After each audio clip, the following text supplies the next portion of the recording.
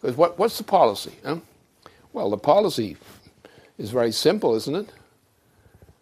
It's essentially an economic policy, a physical economic policy from beginning to end.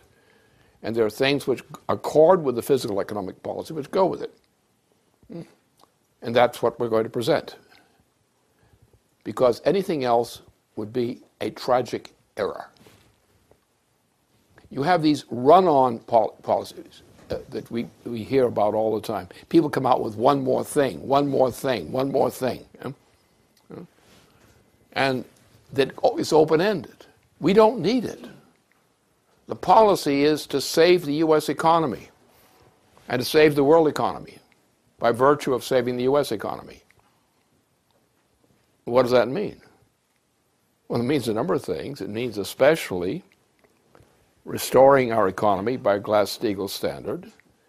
But a Glass-Steagall standard will not be sufficient. It's not adequate. We have to change from a monetary system to a credit system. You cannot possibly save the United States on the basis of Glass-Steagall alone. That's just the first step. What we're going to do essentially is dump all this garbage called Wall Street and Boston Bank money. We're going to dump the whole crap in their lap. When they say, well, who's going to pay the bill? We say, buddy, you're going to pay the bill. But we don't have the money. You owe us. Oh, no, we don't owe you anything. You have a different banking system. U.S. federal guarantees for banks doesn't exist with your banking system. You're hung out, and then people are going to scream. But you're going to close these banks. So what? But you're going to take their money away. No, they already lost it. They gambled. We don't pay gambling debts. The United States does not pay gambling debts. Private gambling debts. You lost? Okay, buddy, tough luck. You have to find something else to do pretty quick, won't you? Maybe we can help you out. We have a back door there for guys like you. Well, the key thing is going to a credit system. Canceling the monetary system and going to a credit system. Which means now we have an open ability to build up the economy rapidly. No other way possible. Anybody disagrees? Not possible. They're wrong. Well, we're going to insist on this change. Okay, then go shoot yourself. The best thing you can do. Most merciful thing I can do for you, suggest you shoot yourself. Because you're going to feel you had, or wish you had, if you don't allow these reforms to occur. There's no need to argue these. You will obey, or you'll go down. You'll go to hell, and I'll encourage you to make that trip. Because there's no possible way on this planet you can save this nation in particular without doing exactly that. There are two things must happen. Glass-Steagall must happen. Exactly with every jot and tittle, exactly as Franklin Roosevelt wrote it. No changes. None. So that's simple, isn't it? No room for argument. It's already settled. It's proven, tested, so forth. Worked just fine. Worst thing ever happened to us, we canceled it. All right, now then we're going to go to a credit system. It's in the Constitution, buddy. And your system didn't work. Your system ruined us. So you shut up. We don't want to hear from you. Because you've already had your chance with having a monetary system. Yeah? You're finished. You're out of business. Besides, you're bankrupt, aren't you? You just lost all your bank, all your credit system. You lost it. It's worthless. Nobody can pay those debts. They're fictitious. They're gambling debts. We don't pay gambling debts. So you're bankrupt. You better figure out what you're going to do for a new career. It's not going to be in banking. We just shut you down on that one. But the point is this, when you operate from a monetary system, the value is attributed to the monetary system. Therefore, you're limited in the amount of credit you can generate based on the interest of the monetary system. That is, on the amount of money outstanding. In a credit system, you don't do that. We do the same thing the United States did to get out of bankruptcy when we had won the Revolutionary War. We went to a credit system which is in the Constitution. That means the federal government is now responsible for all of the currency that exists in the nation. No other currency exists. No other currency is allowed. U.S. currency is based on a credit system. And therefore, the credit authorized by the nation state, and it's the application of that credit in a monetary expression or otherwise, is a responsibility of the federal government. Under this system, a credit system, we can supply as much credit as we think discreet and useful for the nation and for its purposes. In other words, there is not going to be a question of is the money available for needs. If the need exists and the means for feeding the needs is just, they will get the credit. Because we've got to restore this nation, not only to get by tomorrow and all this fakery going now. We have to do that. If you do not have a campaign for presidency based on these two considerations, you have shit. It's not worth anything. Because we must have enough credit available uttered by the federal government under federal law, under the intention of the federal Constitution, in order to supply the equivalent of full employment for our people, and also for, in addition to that, compensation for people who can't help themselves. This includes retirement, fees, all these kinds of things. It all has to be covered. And the ability to cover this thing depends upon the amount of credit we are able to utter for productive purposes. In other words, employing less, cutting employment, cutting back on employment, cutting back on support for the aged, and so forth, is a killer. But a monetary system requires you to do exactly that. You are limited by the money in the system. We are limited by the worthy investment in the system, the worthy productive investment in the system. And the more people employed, the better. The higher the level of skill, the better. The higher the technology, the better. The more capital intensive the technology, the better. So therefore, our ability to meet the needs of the population with credit is based on a credit system. Whereas a monetary system, the amount of credit that is going to be uttered is based on a monetarist system, where the amount of money outstanding going through banks and so forth. So the private sector is actually, in effect, controlling, to a large degree, the aggregate amount of credit available. Some people will get money anyway, but that will be limited by the monetarist conception of a system.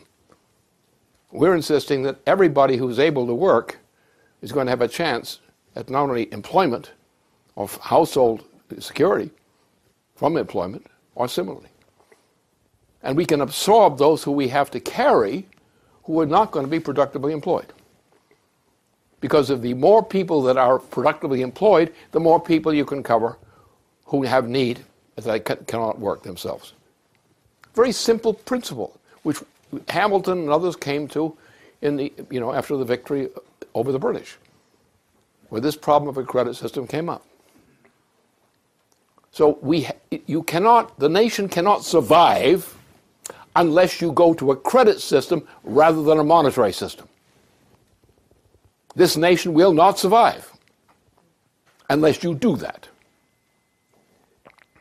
Now, somebody has to stop being a bullshit artist like most of these politicians are and tell people what the truth is that they cannot dare violate. Yeah. There are certain truths you cannot violate. Don't say democracy. Democracy has been made a dirty word, almost as dirty as the people that talk about it.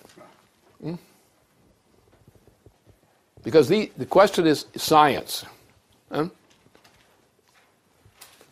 you have to have a system which provides for all the people an adequate protection and promotion of their welfare, either as in terms of their productive labor or the equivalent, or in terms of things which they are entitled to because they're human beings, whether they can do the job themselves or not. And those are the two foundations upon which any program for election of anybody in the United States, especially president on down, must depend. And we have to ram that through with no change in subject, no shift to other subjects in terms of national policy for the presidential election, except this. And you've got to ram it through. Don't try to cater to people's opinion. We know what their opinion has done. We have seen the effects since the killing of Jack Kennedy. We've seen the effects of their choices. Yeah?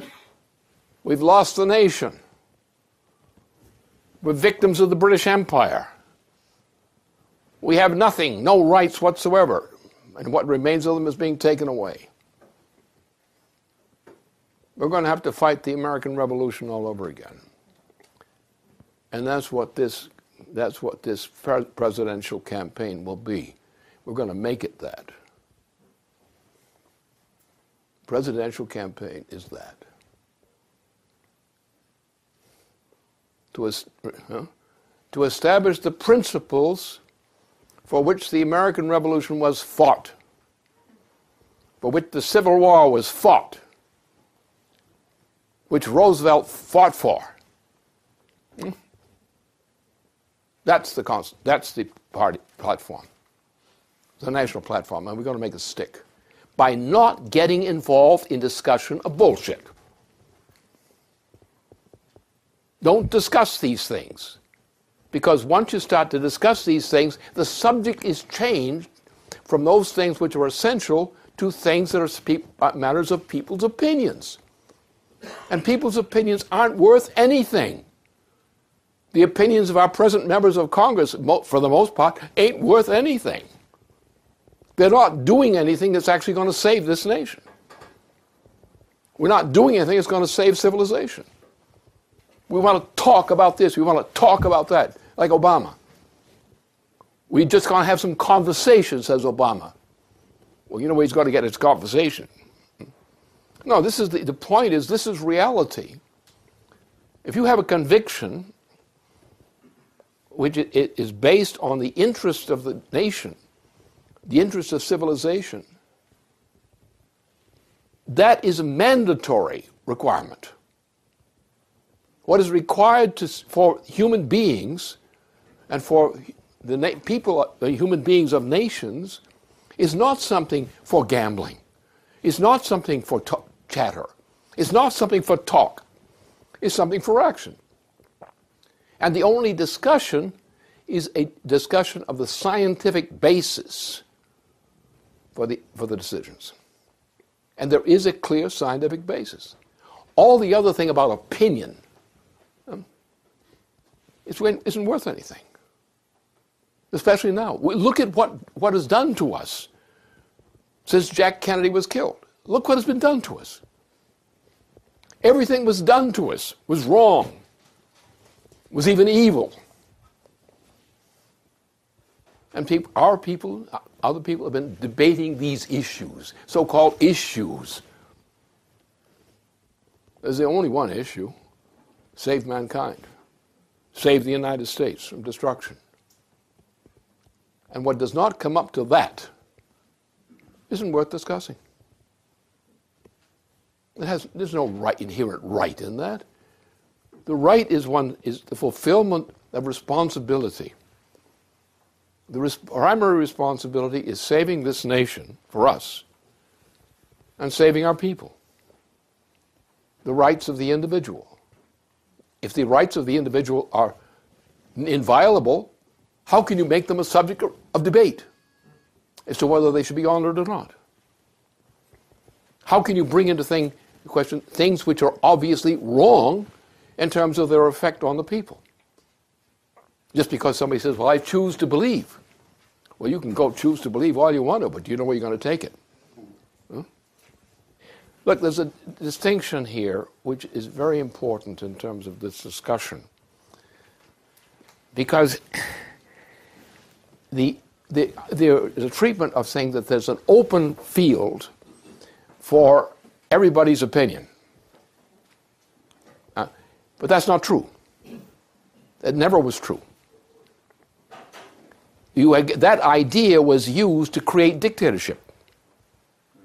Huh? How was dictatorship created? By being democratic. Huh? Because by having an open field where everybody's opinion was supposed to be equal with everybody else's opinion, produced a system of chaos and disorder in the thinking of people, which repeatedly created the crisis which was used to create a tyranny. Plato said, quite explicitly. Exactly. Huh? So therefore the point is, you have to define what are the boundaries which prevent that kind of policy from being considered. Obviously, if you don't have boundaries in law, in politics, if you don't have boundaries that are constraining what you do and don't do, you're going to have chaos. And that's what you got now. The problem of the American people is the chaos in their way of thinking. Look at the Republican conventions. Look at this latest fruit cake operation out there. Right? It's the diversity, the pride in diversity of ideas. You don't know whether you're a chimpanzee or a crocodile or a fish. Everybody's here. We're all here. Fish, crocodiles, and all. Platypuses, yes, also. But the point is there are constraints. It's the principle of science. There are constraints which bound what is acceptable. The idea of a principle is a constraint. It's not a choice, it's a constraint. It's not an option, it's a constraint. Because it's only when you constrain things that shouldn't happen, policies that lead to things that shouldn't happen, when that consequence is obvious, or where you simply have such a diversity of opinion that reason does not exist, as we saw in this Republican sideshow that went on recently in Iowa. We don't know what was there. We don't know what the votes were in the secret ballot. The ballots were not available. We don't know who signed the ballots. We don't know who authorized the counting. It was all secret. Nobody was told. There was no transparency whatsoever in that damn election. Everything was allowed. That's democracy. And then the Dick Cheneys of the world laughed their asses off at the fools who believe in that stuff. Because that's how Dick Cheney made his mark. By being anti-democratic. Why did that work? Because democracy didn't work as they had defined it. So therefore the fascists were brought in by people who were desperate because the free trade system wasn't working. And everybody had a different idea what the problem was. Who's going to be killed? Who's going to be eaten? Who's going to be fed to? Something. So they get desperate. Then you get this anarchy comes forward in terms of a destructive anarchy of some people. I'm going to survive, but that he won't survive. I will win, but he won't. And then they get divided again and again and again on pettier and pettier issues of difference. And then what happens? The dictatorship comes in.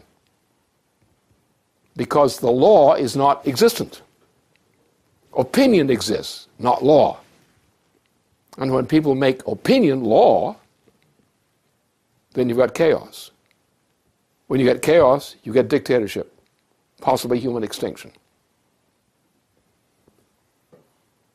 Truth, scientifically definable truth, is what's essential, not opinion. Opinion has destroyed the United States because there was no Constitution. And the Constitution is what bounds a nation in its choices, available choices. You can be free in anything except something that violates principle. But you must be ruled by principle. And the United States was based on the discovery of principle. That was what the issue was in the Constitutional Convention particularly. It wasn't always satisfactory. It wasn't always exactly the right choices. But the principle of that choice was there. It was shown clearly by Lincoln. It was shown by Franklin Roosevelt. That there are certain matters which are not matters of choice because they're matters of principle. And when you're in a position as I am to set forth notions of what should govern this nation and the world, you are not very truthful to yourself unless you are committed to knowing what those constraints called principles are. And most of these constraints take the form of economic policy. And that's my specialty, economic policy. And if we don't have the right economic policy, this nation is already doomed. Therefore, what we're proposing is absolutely the indispensable basis for the continued existence of the United States. And that is Glass-Steagall to get rid of the parasites. Just let them starve to death if they wish to.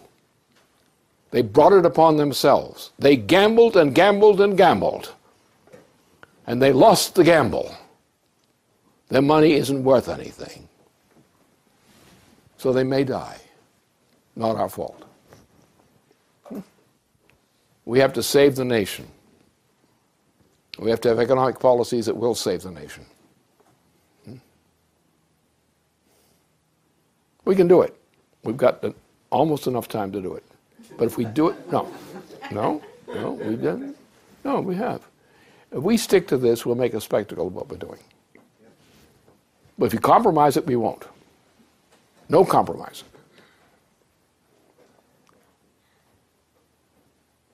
It's a constitutional issue, and only constitutional discussion can do it. If you win the constitutional issue, you win everything. If you stick to one, you go to something else, you're going to lose everything.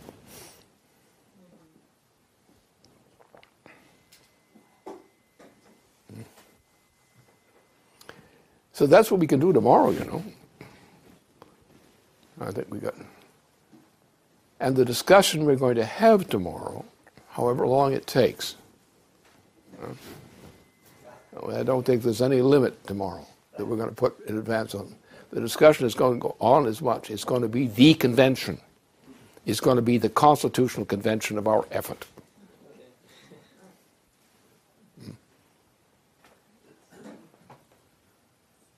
We're going to air this thing until it's clear back and forth to everyone involved.